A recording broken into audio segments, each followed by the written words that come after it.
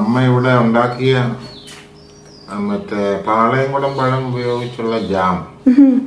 ആ ജാം നമ്മളിപ്പോ ബ്രെഡിൽ പുരട്ടാനുള്ള ഒരു ശ്രമമാണ് ഇപ്പൊ നടക്കുന്നത്.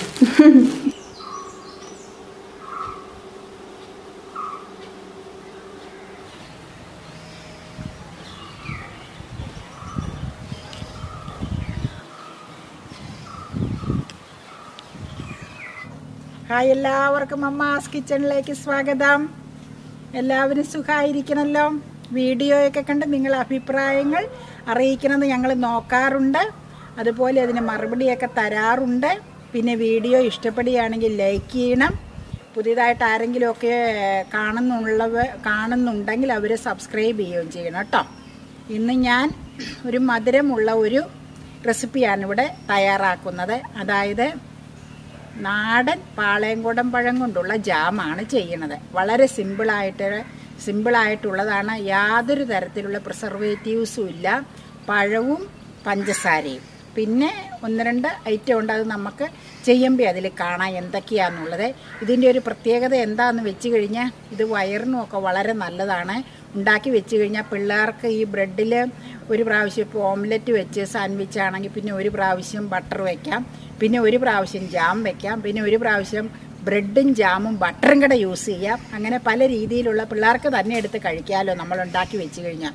അപ്പോൾ ഇതിൻ്റെ പ്രത്യേകത നമ്മുടെ വീട്ടിലുണ്ടാക്കുന്നത് കൊണ്ട് യാതൊരു തരത്തിലുള്ള പ്രിസർവേറ്റീവ്സും ഇല്ല എന്നുള്ളതാണ്. അപ്പം നമുക്ക് അതിൻ്റെ പരിപാടി തുടങ്ങിക്കളയാം. വീഡിയോ ഇഷ്ടമായിട്ടുണ്ടെങ്കിൽ ലൈക്ക് ചെയ്യാൻ ഒരിക്കലും മറക്കരുത് കേട്ടോ. ഇപ്പം ഈയിടെയായിട്ട് നമ്മുടെ വീഡിയോസിന് വ്യൂസ് ഒക്കെ കുറവാണ്. അപ്പോൾ നിങ്ങൾ നോട്ടിഫിക്കേഷൻ എന്തോ ഒരു പ്രോബ്ലം ഉണ്ടെന്ന് തോന്നുന്നു, എല്ലാവർക്കും കിട്ടുന്നില്ല എന്നൊക്കെ എല്ലാവരും പറയാറുണ്ട്. അപ്പോൾ എല്ലാവരും ചെക്ക് ചെയ്യുക. എവറി ഓൾട്ടർനേറ്റ് ഡേ നമ്മൾ വീഡിയോ അപ്ലോഡ് ചെയ്യുന്നുണ്ട്. എല്ലാവരും ചെക്ക് ചെയ്യുക. വീഡിയോ ഇഷ്ടമായിട്ടുണ്ടെങ്കിൽ ലൈക്ക് ചെയ്യാൻ എന്തായാലും മറക്കരുത് കേട്ടോ. ഇത് കണ്ടപ്പോൾ മനസ്സിലായി കാണുന്നേ. പാളയംകുടം പഴം കൊണ്ടുള്ള ജാമ. അപ്പം നമ്മൾ ഈ പഴം ശരിക്കും നമുക്ക് മൂത്തട്ടില്ല, അതുകൊണ്ട് പുറത്തൊന്ന് മേടിച്ചതാണ്. 1 kg ഉണ്ട്. അത് നമുക്ക് തൊലി പൊളിച്ച് ആദ്യം അങ്ങ് ഒരു ഡിഷിലേക്ക് വെക്കാം. വെച്ചിട്ട് എങ്ങനെയാ പരിപാടിന്ന് ഇതൊന്ന് ഇതാക്കണം മോനെ. ഒന്ന് കുഴച്ചെടുക്കണം കൈ കൊണ്ട് തന്നെ വൃത്തിയായിട്ട്. എന്നിട്ട് വേണം നമുക്ക് വേവിക്കാൻ വെക്കാൻ. അപ്പം എന്നാന്ന് വെച്ചാൽ പെട്ടെന്ന് വേവും. അല്ലെങ്കിൽ ഇതിൽ കിടന്ന് പിന്നെ ഇങ്ങനെ അടിച്ചടിച്ച് വേവാൻ താമസം. നമ്മൾ കുക്കറിൽ അങ്ങ് വേവിക്കും. അപ്പോൾ ഒറ്റ വിസിൽ കൊണ്ട് വെന്തോളും. ഒന്നങ്ങ് ഉടച്ചേച്ച് വെച്ചാൽ. അപ്പം ഞാൻ ഓരോന്നോരോന്ന് തൊണ്ട് കളഞ്ഞതിലേക്ക് ഇടാം ആദ്യം. അങ്ങനെ നമ്മൾ 1 കിലോ പഴവും തൊണ്ട് കളഞ്ഞ് വെച്ചു. ഇനി ഇതേ കൈ കൊണ്ട് കൈ നന്നായിട്ട് കഴുകി എടുത്തേച്ച് നന്നായിട്ട് കൈ കൊണ്ട് തന്നെ ഇതേ കുഴച്ച് ഞരടി എടുക്കണം. ശരിക്ക് കുഴച്ചു തന്നെ ഇത്. എന്നാലേ അത് വേവിക്കാൻ വെച്ചാൽ ഞാൻ പറഞ്ഞില്ലേ വൃത്തിയായിട്ട് അതിൽ നിന്ന് പഴുപ്പ് ശരിക്ക് വെന്തുടങ്ങി വരുവോളൂ. പെട്ടെന്ന് വെന്തുടങ്ങി കിട്ടാൻ വേണ്ടിയാണ് ഈ പരിപാടി ചെയ്യണം. നമ്മൾ പണ്ട് ഒരു പ്രാവശ്യം ഇത് ചെയ്തിട്ടുണ്ട്, വളരെ പണ്ട്. പിന്നെ പാളയംകുടം പഴത്തിൻ്റെ അങ്ങനെ ചെയ്യാറില്ലേ, പൈനാപ്പിളാണ് സാധാരണ നമ്മൾ ചെയ്യാറ്. അപ്പം ഇത് നമുക്കൊന്ന് ചെയ്ത് കളയാം.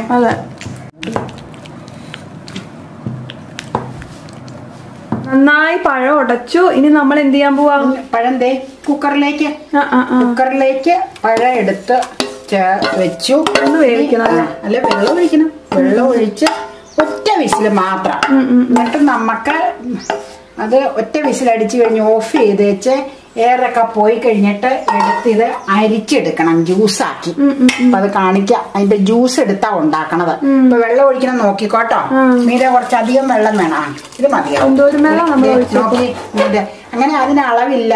ഈ പഴത്തിന് എന്തോരം പഴം ഉണ്ടെന്ന് വെച്ച് കഴിഞ്ഞാൽ ആ പഴത്തിന് മീതെ വെള്ളം നിൽക്കണം. അത്രയേ ഉള്ളൂ.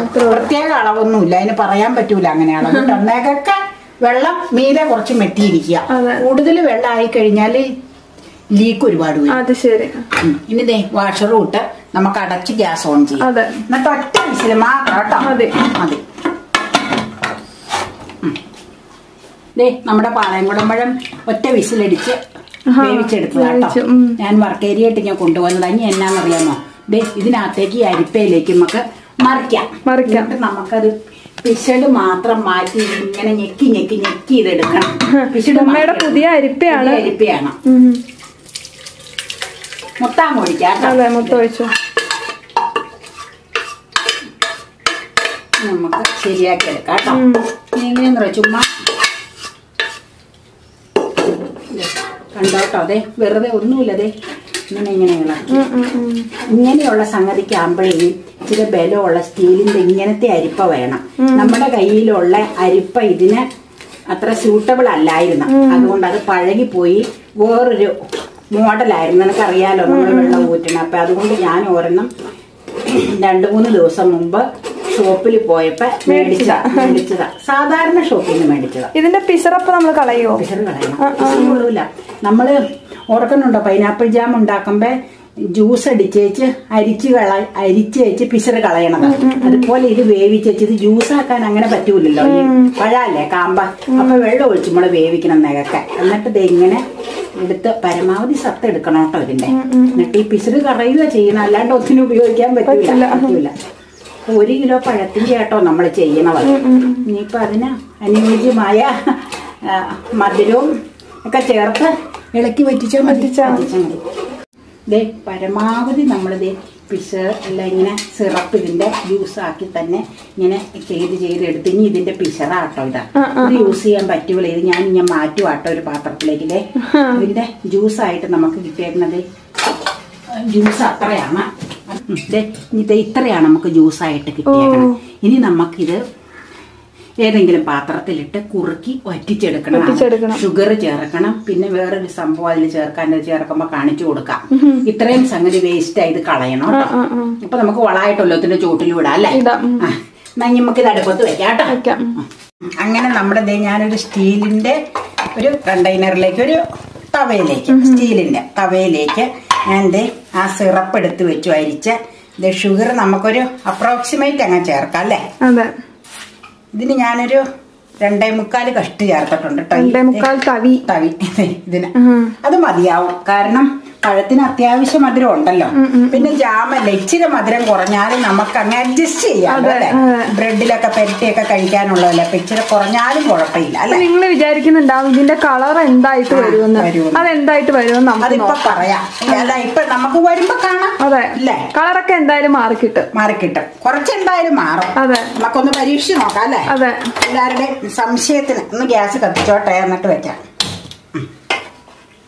ഇത് ഫുൾ ഫ്ലെയിമിൽ ഇടാം. എന്നിട്ട് എന്നാ ചെയ്യേണ്ടതെന്ന് വെച്ചാൽ ഇതൊരു പകുതി കുറുകി വരുമ്പോ ഏറ്റവും സിമ്മിലേക്ക് മാറ്റാം. ഇനി നമ്മള് ഏതാണ്ട് കളറും ടേസ്റ്റും ഒക്കെ കിട്ടാനായിട്ടൊരു സാധാരണ കറിക്കിടുന്ന ഗ്രാമ്പു 3-6-7 എണ്ണം ചെറുതാട്ടോ. ഒന്ന് തിളച്ചല്ല, പകുതി കുറുകലായി കഴിയുമ്പോ അതിലേക്ക് ചേർക്കുക.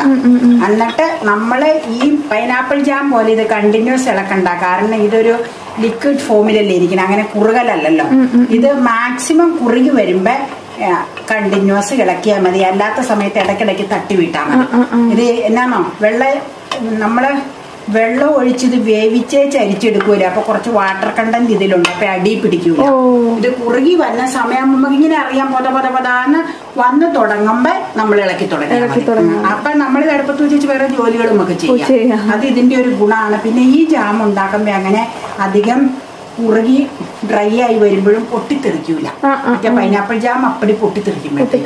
അപ്പൊ അത് അങ്ങനെ 1-2 കാര്യങ്ങളുണ്ട്. അപ്പൊ ഇടയ്ക്ക് ഇളക്കി വിട്ടേച്ച് പാത്രം കഴുകാനും അതിനും ഒക്കെ പോവാം. എനിക്ക് ഇനിയിപ്പോ കുറച്ച് സിംഗിള് പരിപാടികളുണ്ട് കഴുകാൻ. ഞാനതൊക്കെ കഴുകിയെടുത്തേച്ച് കുറുകി വരുമ്പോ പിന്നെ ഇടയ്ക്ക് ഇളക്കിക്കൊണ്ടിരിക്കാൻ ശ്രദ്ധിച്ചാൽ മതി കേട്ടോ. വളരെ ടേസ്റ്റി ആയിട്ടുള്ളൊരു ജാമാണ്. നമ്മളിതേ വറ്റിച്ച കണ്ടോ? കളർ ഒരുവിധം വന്നേക്കണ കണ്ടോ? തണുത്ത് കഴിയുമ്പോ നമുക്ക് കളർ എങ്ങനെയാണെന്നൊന്ന് നോക്കാം കേട്ടോ. ഞാൻ എന്നാന്നതേ ഒന്ന് പാകം കാണിക്കാം. കോരി ഒഴിക്കുന്നത് കുറുകല് കണ്ടോ? ഈ കുറുകലാണ് ഈ ജാമിന്റെ പാകം.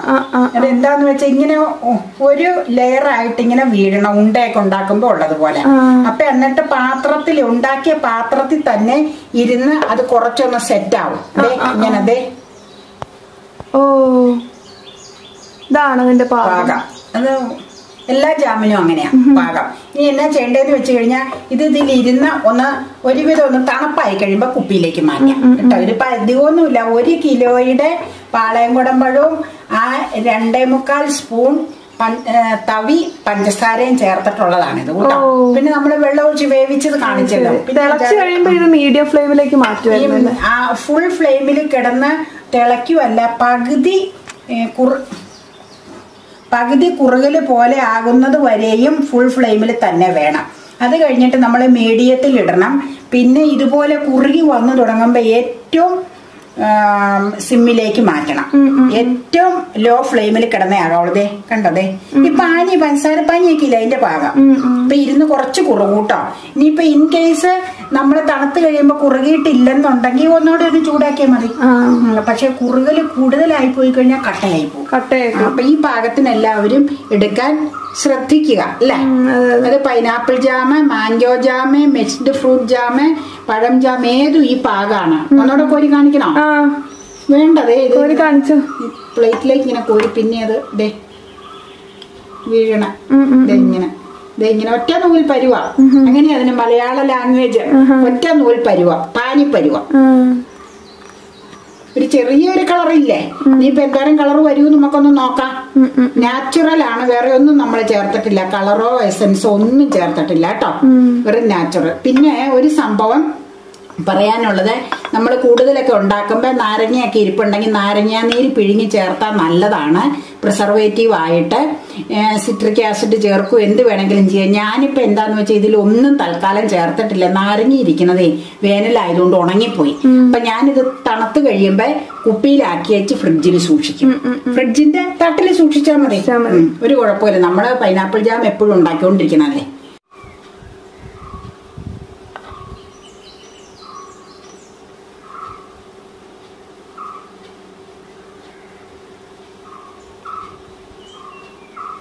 നമ്മുടെ ജാം ദേ നല്ല ഭംഗിയായിട്ട് തണുത്തു. ദേ ഐസ് കൂളായി. ദേ നോക്കിക്കോട്ടോ നമ്മുടെ പാകം കോരിയാക്കണം. ദേ ഇച്ചിരോടെ വേണമെങ്കിൽ മുറുകണമെന്നുള്ളവർക്ക് മുറുക്കാം. അപ്പൊ കുറച്ചുകൂടി കളറ് ജാമിനുണ്ടാകും. ഞാൻ ഈ പാകത്തിന് ഓഫ് ചെയ്ത് തണുപ്പിച്ച് എന്താന്ന് വെച്ച് കഴിഞ്ഞാൽ ഈ ബ്രെഡിൽ ചീസ് ബ്രെഡൊക്കെ വെക്കുന്നത് പോലെ ഇങ്ങനെ കോരി ഇങ്ങനെ വെക്കാൻ എനിക്ക് താല്പര്യം. അതുകൊണ്ടാണ്. പക്ഷെ കുറച്ചുകൂടെ മുറുകി കഴിഞ്ഞാൽ കുറച്ചുകൂടെ ഡാർക്ക് ഷെയ്ഡ് വരും കേട്ടോ. ഞാൻ ഇതിലിട്ടിരിക്കുന്ന ഗ്രാമ്പു എടുത്ത് മാറ്റുന്നില്ല. ടേസ്റ്റ് അതിൽ കിടന്നോട്ടെ. ഒന്ന് കടിക്കാലോ. അതിനിപ്പോ വേറെ ഫുഡ് ഐറ്റം തന്നെയല്ലേ. അപ്പൊ നമുക്ക് കോരിയാലോ. നാരങ്ങാനീരൊന്നും ഇട്ടിട്ടില്ല. നാരങ്ങാനീര് ചേർത്താൽ നല്ലതാ. പക്ഷെ നാരങ്ങാനീര് നമുക്ക് ഉണങ്ങിയിരിക്കുന്ന നാരങ്ങ ആയതുകൊണ്ട് ഞാൻ ചേർത്തില്ല കേട്ടോ. പിന്നെ വേറെ ഒരു പ്രിസർവേറ്റീവും ചേർത്തിട്ടില്ല. അതെ കുപ്പിയിൽ തന്നെ ഇതിട്ട് വെക്കണം, പ്ലാസ്റ്റിക്കിലൊന്നും. അത് വേണം, അത് തന്നെ. അത് കുപ്പി മാത്രമേ ആകാവുള്ളൂ. ഇത് വേറെ പ്രിസർവേറ്റീവ് ഒന്നും ഇല്ലാത്തത് കൊണ്ട് നിർബന്ധമായിട്ടും ഫ്രിഡ്ജിലെ സൈഡില് ട്രേയിൽ വെച്ചോളണം. ഫ്രിഡ്ജില് അല്ലെങ്കിൽ ചീത്തയായി പെട്ടെന്ന് പൂപ്പല് കയറും. അല്ലെങ്കിൽ ഇവൻ നാരങ്ങാനീരെങ്കിലും ഉണ്ടെങ്കിൽ കുഴപ്പമില്ല. ഇതൊന്നും ചേർത്തിട്ടില്ല വേറെ.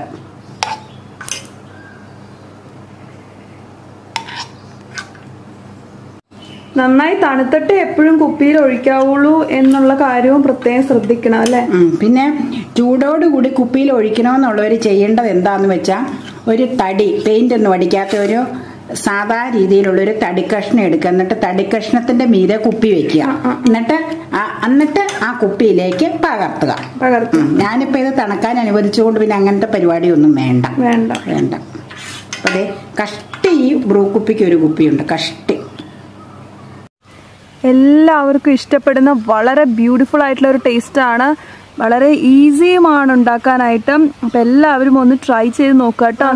നമ്മുടെ വീട്ടിൽ ഈ പഴമൊക്കെ ഇങ്ങനെ വെറുതെ ഇരിക്കില്ലേ, നമുക്ക് കഴിക്കാനൊന്നും, പിള്ളേരൊന്നും അങ്ങനെ കഴിക്കാനൊക്കെ ചിലപ്പോൾ മടിയായിരിക്കും അവർക്ക്. അപ്പോൾ അത് ഈ രീതിയിലൊരു ജാം ഉണ്ടാക്കി വെച്ച് കഴിഞ്ഞാലുണ്ടല്ലോ, നല്ല ചിലവായി അങ്ങ് പൊക്കോളും. നല്ല സൂപ്പർ ടേസ്റ്റാണ്. അപ്പോൾ എല്ലാവരും ട്രൈ ചെയ്യുക. വീഡിയോ ഇഷ്ടമായിട്ടുണ്ടെങ്കിൽ തീർച്ചയായിട്ടും ലൈക്ക് ചെയ്യാൻ മറക്കരുത്. ലൈക്ക് ചെയ്യുന്നതിനോടൊപ്പം തന്നെ സബ്സ്ക്രൈബ് ചെയ്യാനും മറക്കരുത് കേട്ടോ.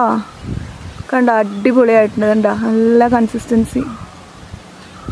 ലൈക്ക് ചെയ്യാൻ എന്തായാലും മറക്കരുതേ. വീഡിയോ ലൈക്ക് ചെയ്യാനും ഷെയർ ചെയ്യാനും ചാനൽ സബ്സ്ക്രൈബ് ചെയ്യാൻ പിന്നെ ഒട്ടും മറക്കരുത്. നമ്മുടെ ഇതുപോലെ ഒരുപാട് വെറൈറ്റി ഡിഷസ് വരുന്ന ചാനലാണ്. അപ്പോൾ വീഡിയോ ഇഷ്ടമായിട്ടുണ്ടെങ്കിൽ തീർച്ചയായിട്ടും നിങ്ങൾ ലൈക്ക് ചെയ്യാം, ചാനൽ സബ്സ്ക്രൈബ് ചെയ്യാം. പിന്നെ മറ്റൊരു ബ്യൂട്ടിഫുൾ ഡിഷായിട്ട് വീണ്ടും കാണും വരേക്കും bye bye. Bye bye, see you, take care. അമ്മ ഇവിടെ ഉണ്ടാക്കിയ മറ്റേ പാളയംകുടം പഴം ഉപയോഗിച്ചുള്ള ജാം, ആ ജാമ് നമ്മളിപ്പോ ബ്രെഡിൽ പെരട്ടാനുള്ള ഒരു ശ്രമമാണ് ഇപ്പൊ നടക്കുന്നത്. ക്ലോസപ്പ് കാണാം നമുക്ക്. അത് ഒരു സൈഡില് ഒരു സൈഡിൽ ജാമും ഒരു സൈഡിൽ ബട്ടറുമായിട്ടുള്ള ഒരു കോമ്പിനേഷൻ. അപ്പോൾ ഞാൻ എപ്പോഴും പറയാറുണ്ട്, ഈ ജാമായാലും ബട്ടറാണേലും പുരട്ടുമ്പോൾ അതിൻ്റെ കറക്റ്റ് സൈഡുകൾ തന്നെ, ബ്രെഡിൻ്റെ 2 പീസിൻ്റെയും കറക്റ്റ് സൈഡുകൾ തന്നെ വരണമെന്ന് ഞാൻ എപ്പോഴും പറയാറുണ്ട്. അതിനുള്ള ഏറ്റവും എളുപ്പ വഴി ഇങ്ങനെ 2 പീസായിട്ട് ഇങ്ങനെ എടുക്കുക. എടുത്തു കഴിഞ്ഞിട്ട് ഇതിങ്ങനെ അങ്ങ് വിടുത്തി വയ്ക്കുക. വിടുത്തി വെച്ചിട്ട് ഒരു പീസിൽ എന്താണ് പുരട്ടുന്നത്, ബട്ടറാണെങ്കിൽ ബട്ടർ, മറ്റേ പീസിൽ ജാം, എന്നിട്ട് 2 പീസും കൂടി യോജിപ്പിക്കുക. അപ്പോൾ ഓരോ സൈഡുകളും കറക്റ്റായിട്ട് തന്നെ കിട്ടും. ചില ആൾക്കാരെ എടുക്കുന്നത് ഞാൻ കണ്ടിട്ടുണ്ട്. അതിൽ ഈ ബ്രെഡിൻ്റെ പീസുകളുടെ സൈഡുകളെല്ലാം തിരിഞ്ഞിരിക്കും. അത് നമ്മളൊരു പാത്രത്തിൽ വെക്കുമ്പോഴും അത് പ്രസൻറ്റ് ചെയ്യുമ്പോഴും അത് വളരെ ഒരു ഓക്വേർഡായിട്ട് എനിക്ക് തോന്നാറുണ്ട്. ഞാൻ അറിയാവുന്നവരോട് അത് പറയാറുമുണ്ട്. ഓ, സ്ലാബായിട്ടിരിക്കുന്നു ബട്ടർ. ഇവിടെ ഏറ്റവും കൂടുതൽ ഡിമാൻഡുള്ള ഒരു സാധനമാണ് ബട്ടർ. അതെ, ആരാ അത് കഴിക്കണേ? ബട്ടർ കഴിക്കുന്നത് ഇവിടുത്തെ മകളാണ്. ഈ വീഡിയോ എടുത്തോണ്ടിരിക്കണ അതെ, സന്താനം വന്നിട്ട് എന്താ ബട്ടർ പുരട്ടുകയാണ്.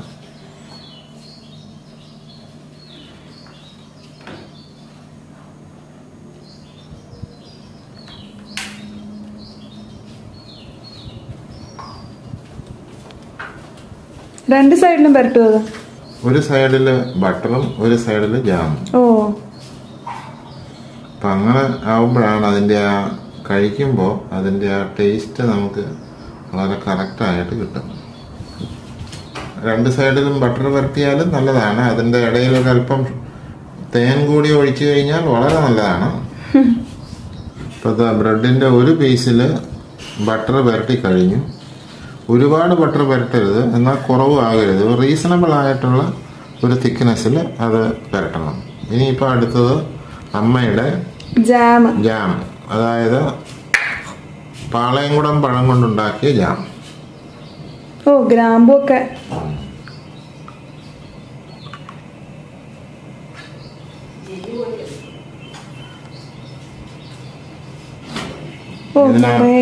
ഈ ജാമിനകത്ത് ഈ കറുത്ത കഷ്ണമായിട്ടിരിക്കുന്നത് ഗ്രാമ്പുമാണ്. ഹോം മെയ്ഡ് ആയതുകൊണ്ട് നമുക്ക് പ്രിസർവേറ്റീവ്സും മറ്റ് സംഗതികളും ഒന്നും ഇതിനകത്ത് ഉപയോഗിക്കില്ല. അപ്പം അതുകൊണ്ട് കഴിയുന്നതും ഫ്രഷായിട്ടുള്ള ജാമാണ്. ഇതിനൊരു പ്രത്യേക മണവുമുണ്ട്. പഴത്തിൻ്റെയും ഗ്രാമ്പൂവിൻ്റെ ഒക്കെയാണ് ആ സ്മെല്ല്. ജെല്ലി പോലെ ഇരിക്കുന്നു പക്ക. ഞാൻ പുരട്ടി കഴിഞ്ഞു. ഇനി പ്രത്യേകം ശ്രദ്ധിക്കണം, ഞാൻ മുമ്പ് പറഞ്ഞ പോലെ അതിൻ്റെ ബ്രെഡിൻ്റെ സൈഡ് ഒരിക്കലും അങ്ങോട്ടും ഇങ്ങോട്ടും മാറിപ്പോകരുത്. മുകൾ വശം തന്നെ മുകൾ വശത്തും താഴെ വശത്തും. ഇത് മുകൾ വശം, ഇത് താഴെ വശം, ഇത് മുകൾ വശം, ഇത് താഴെ വശം. ഇത് രണ്ടും കൂടി വേണം യോജിപ്പിക്കാൻ. അത് വളരെ ഇമ്പോർട്ടൻ്റ് ആണ്.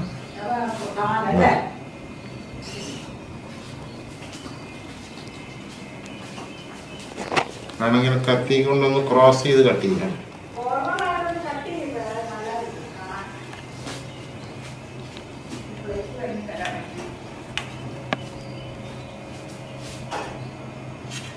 നീ കഴിച്ചു ഒരെണ്ണം ടേസ്റ്റ് ചെയ്ത് നോക്ക്.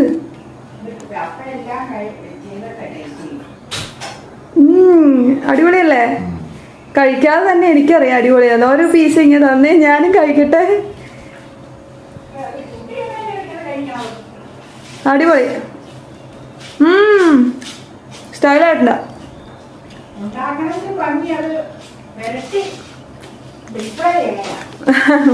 അപ്പൊ നിങ്ങൾ ഇതുപോലെയൊക്കെ ഒന്ന് ട്രൈ ചെയ്ത് നോക്കൂ കേട്ടോ. നല്ല രസമാണ്, നല്ല ടേസ്റ്റാണ്.